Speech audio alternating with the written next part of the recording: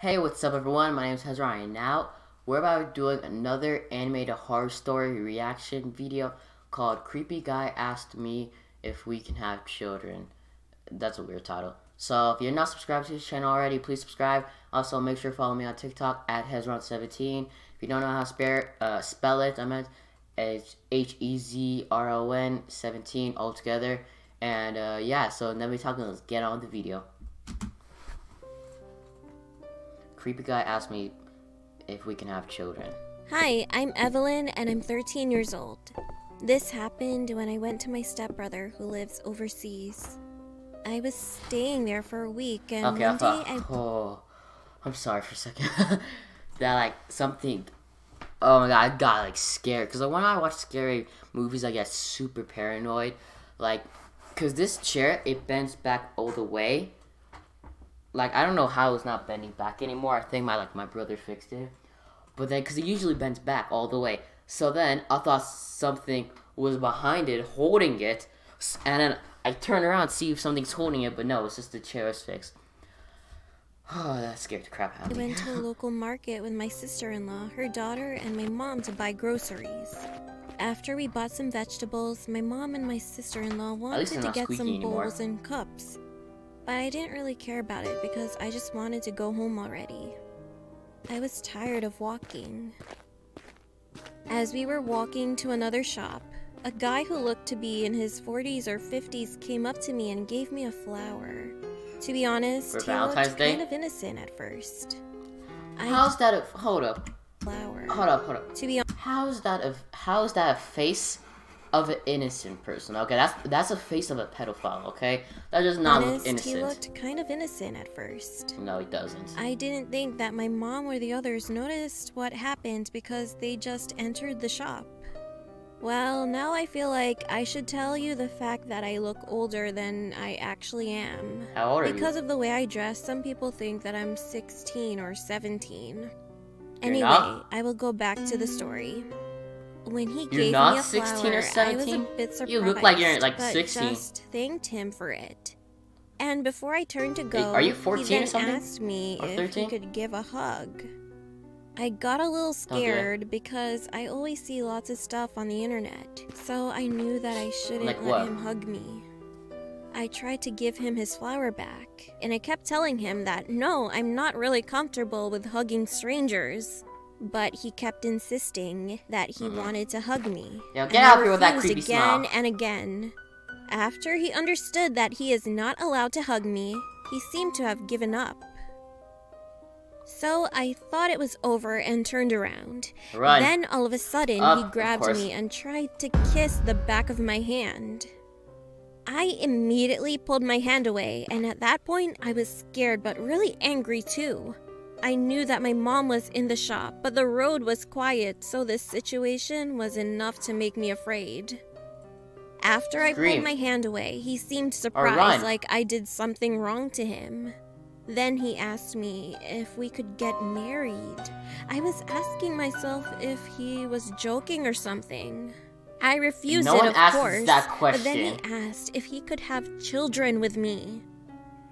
When I looked up at him, he was smiling and looked happy. Whoa, happy? I couldn't believe what I was hearing. Why? I was literally shaking at that moment. Bro, run. Why are you still standing there?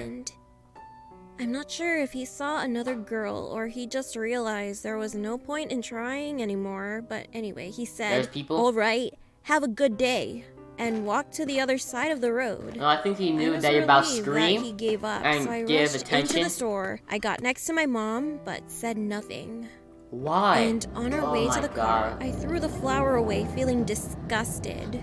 Why do you still have it? You carried it around in the store? Like, bruh, I would, dude, the second anyone gives me anyone gives me a flower, I'll drop it the second they give it to me.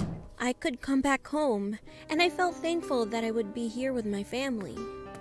After that, whenever I go outside, I always beware of everything, and never receive any stuff from strangers. Smart. That's a good choice.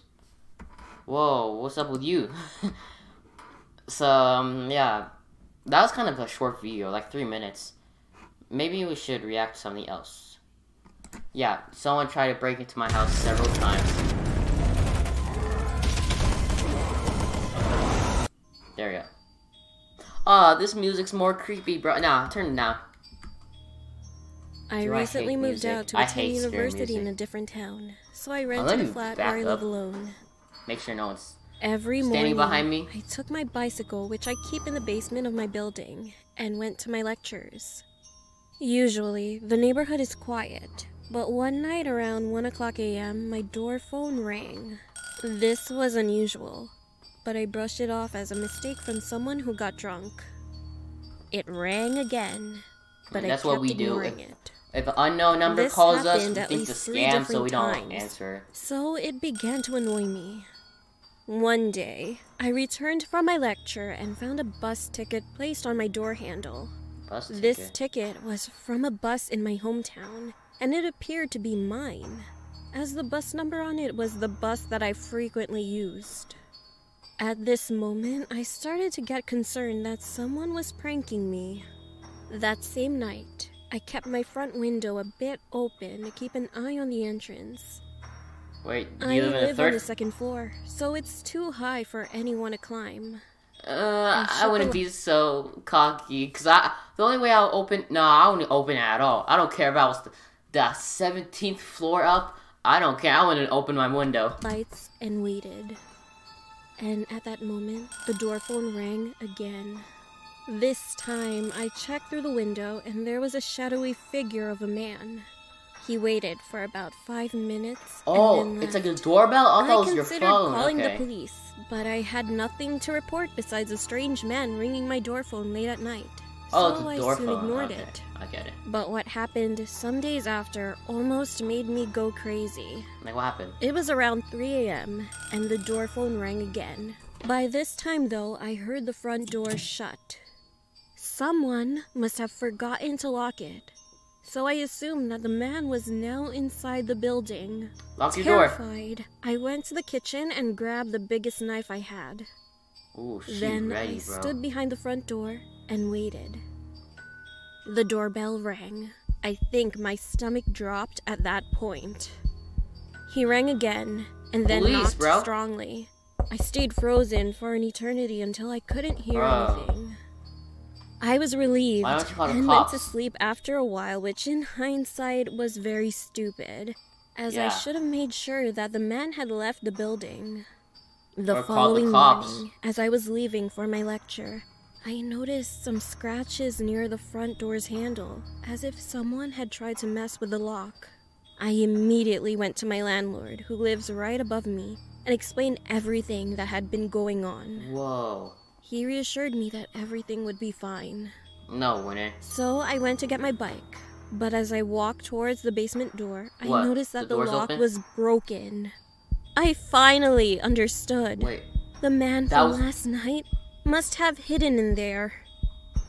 I hadn't heard the front door shut again yesterday, so that must have meant that the man was still here. Please don't jump.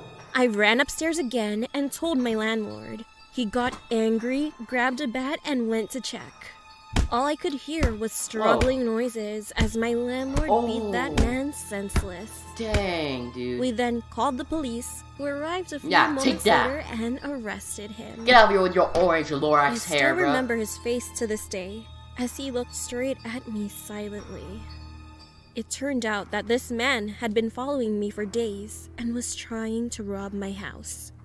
He had done the same thing to other people in the past. Why her house? I don't know what happened to him afterwards. Get out of here, Lorax. He is in prison. I am forever grateful to my landlord for being so brave. We replaced the locks on every door, so now I feel safer. Well, I would have forgotten about this if I didn't open my mailbox recently and find another bus ticket. Oh, dude, it's more people. It's not that only guy, it's more of them. Dude, if I were you, I'll move. I would move to the farthest place ever, bro.